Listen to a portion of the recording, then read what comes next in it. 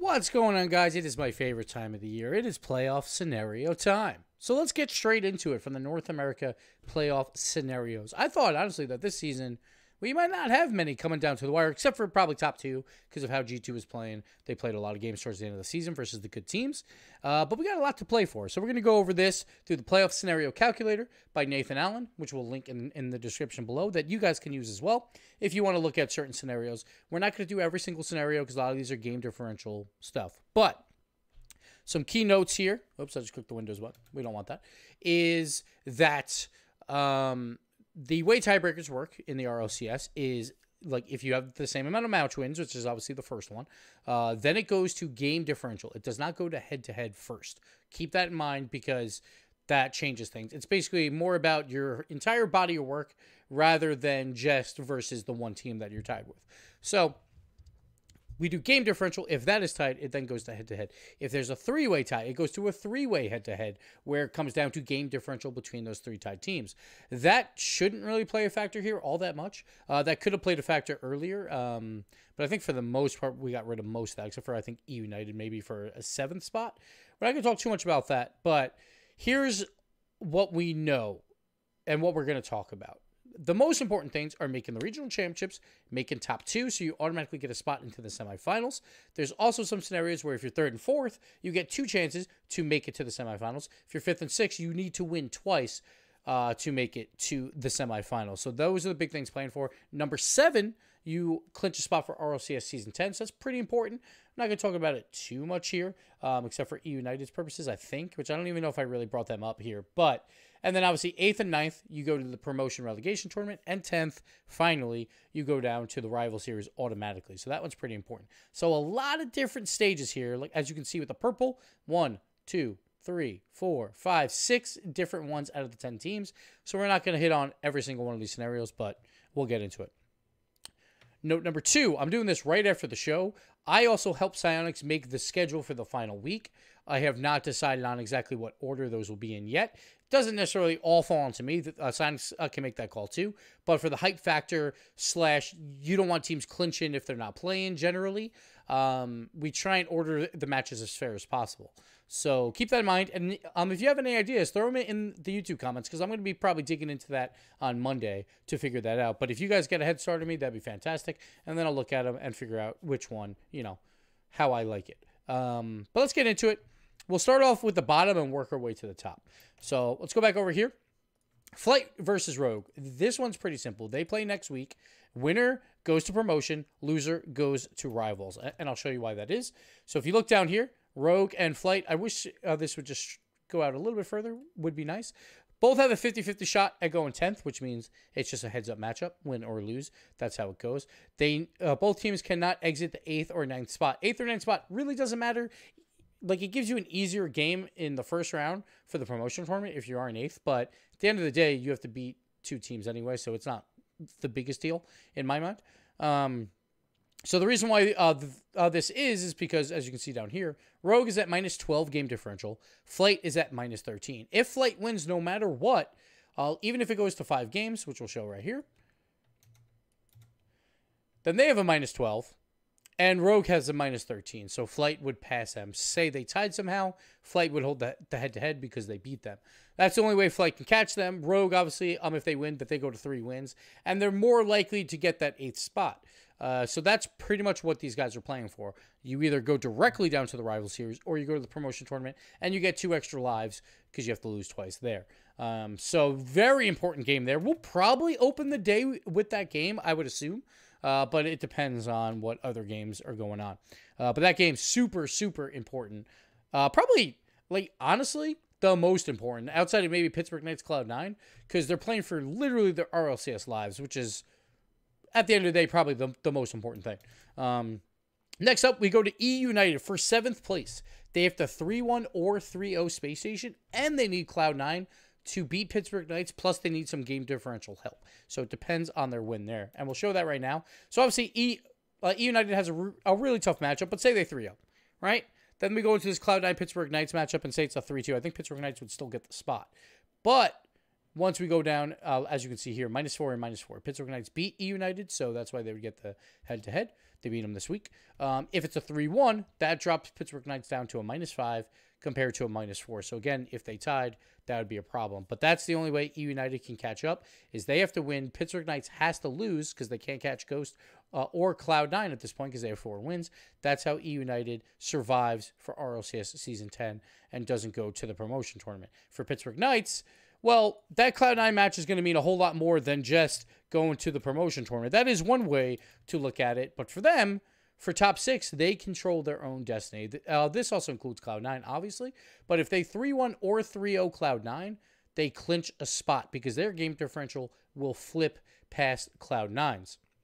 If they 3-2 Cloud9, they can't catch Cloud9, but they can catch Ghost.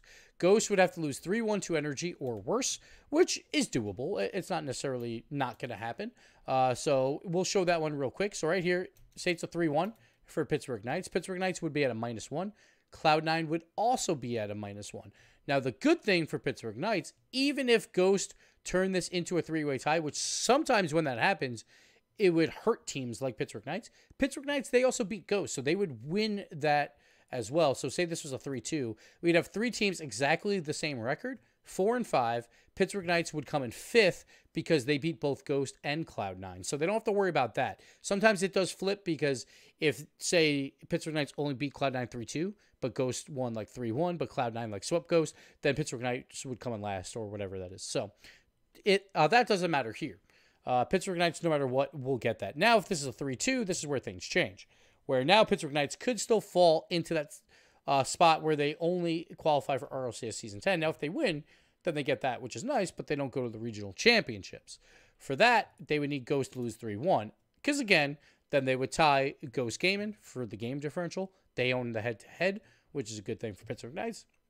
And they can make it through. So, realistically, it seems like they have pretty good odds as long as they beat Cloud9.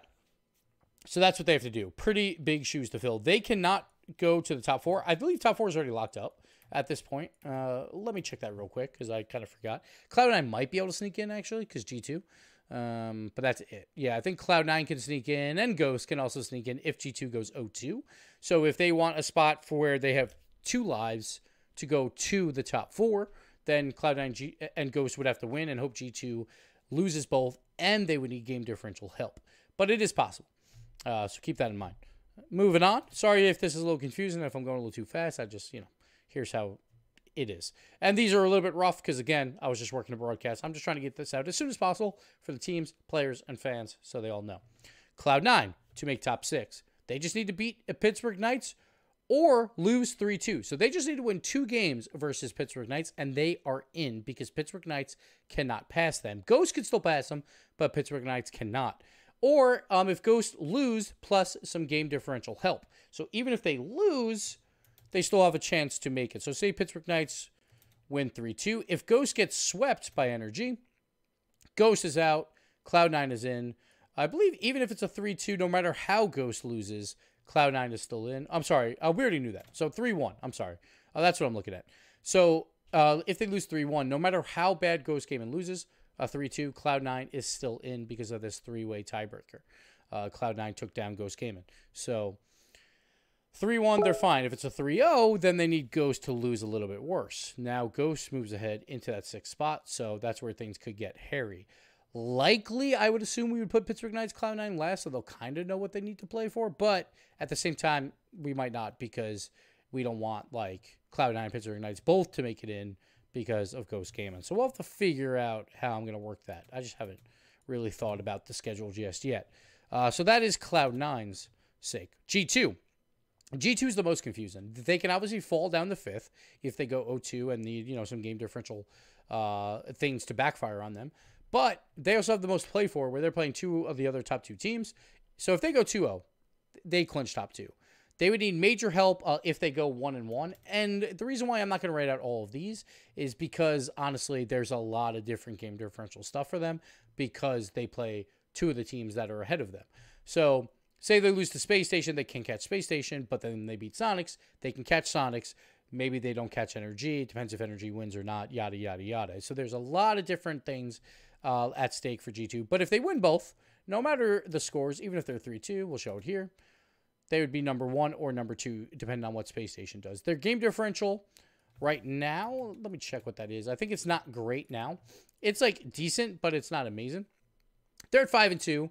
They are slightly better than the Sonics. Actually, their game differential is about even with Space Station and Sonics. It's very, very close. It really comes down to the matchups at hand. So G2, I'm not going to write out all these scenarios. At most, like G2 fans, like if you go 2-0, you are very likely number 1 or number 2. Very likely number 2 unless you like sweep Space Station. But if you lose one, it's going to be a difficult road. If you lose it to Space Station, you're in a better spot. But the problem is NRG, they would have to lose to Ghost Game, and then you would need some game differential help there. But NRG, their game differential is horrid. So that is a good sign for you. Moving on. NRG. Now, NRG, who we just talked about, their game differential is terrible. They're 6-2. They have one win better than G2. G2 has a +2 game differential on them. It's really bad right now. They're losing 3 games to the Sonics. They're losing roughly 3 games to Space Station as well, on average. So NRG is in a really bad spot. They basically need to win and then need some help. So as we see here, they need to win and they need Sonics to lose to G2, and G2 goes 1-1, or G2 goes 2-0 and Space Station goes 0-2. There's a couple other things in there, game differential, yada yada. But for the most part, that's what they need because they're not going to win game differential stuff. Actually, I think they can't win any game differential stuff. That's right, they're at 25%. What that basically means for a top 2 spot is, one, they need to win, and that's a 50-50 odd right there. Then they need some help, and they need a decent amount of help. They need, that's 50%, but then you need, so for 25% more, I think you need 2 other things to go your way. Or I guess one other thing to go your way, but it depends on what it is. So it's a little bit difficult for NRG to make it because, again, they're going to lose all the tiebreakers. So say they go 7-2. You need the Sonics to drop out, very likely. They could catch them in game differential, but or actually they can't if Sonics wins. Same thing with Space Station. Like if Space Station goes 1-1, they can't catch Space Station either. So it's going to be a difficult road for NRG. They need to win and need a lot of help. Excuse me. So that series may be more on the line for Ghost than NRG necessarily. But if NRG wants one of those top 4 spots, then never mind. They're already clinched top 4. So you don't have to worry about that. So NRG, honestly, sure, they want a shot at top 2. They're very likely going to be finishing 3 or 4. So I'm trying to do this like off the cuff with you guys. So just keep that in mind if we're getting a little confused here. Sonics for top 2. If they win, they're in. They only have 1 game. They play G2. So if they win, they get it. They knock G2 out. NRG can't catch them. Everything is great. If they lose, then they need differential help with Space Station going 0-2 or G2 going 1-1. So right here, say G2 wins. If it's a 3-0, then they almost have no chance. They have a 4% chance. But if it's a 3-2, watch how this skyrockets up to a 27% chance because it'll be harder for G2 to catch the Sonics in game differential, or nearly impossible. So then if G2 loses here to Space Station 3-1, then NRG, even if they win 3-1, we'll say. I'm sorry. NRG would have to lose here too. So I didn't write that one in there, but NRG would have to lose to obviously tie with the Sonics as well. But again, if they lose basically in any way, for NRG, it doesn't matter. For G2, it matters a little bit depending on the first game. So they would need some help there from Space Station. If Space Station goes 0-2, so say G2 wins this instead, then they're going to need some help here where now they got a 50-50 shot. They need E United to take down Space Station, which it could be any result if that is a 3-1. Obviously, that changes with game differential stuff. So they would need a lot of help. So at the end of the day, if you're a Sonics fan, you got to beat G2 generally to make it in because you go from 100% chance to make it in if you win to at best a 25% chance-ish. So keep that in mind for you Sonic fans out there. The last one, Space Station, they have 2 games, and they only have to win 1 match. One of those matches versus E United, who has basically nothing to play for. They're playing for a 7th spot, realistically, but there's not a ton. So it's a relatively easy match, I believe, for Space Station. They could clinch before they even play G2. So, and if they beat G2, they also get in. So they have 2 chances there. Or they lose both, and they still have a chance. So we'll go back here, and we'll look at that. So we'll just clear everything else out. so you can see some percentages here. So Space Station, if they lose both, say they lose both 3-2 for now, and we'll just see what their odds are. So Space Station, they still have a 50-50 shot at making it in at this point. They'll be 6-3.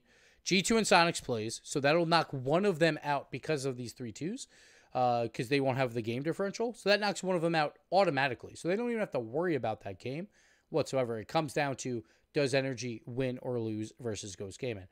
It gets a little hairier if these are more like 3-1s. They drop down all the way to an 8% chance because, again, then they need some exact scoring versus G2 and Sonics. They would need a sweep one way or the other to knock one below them.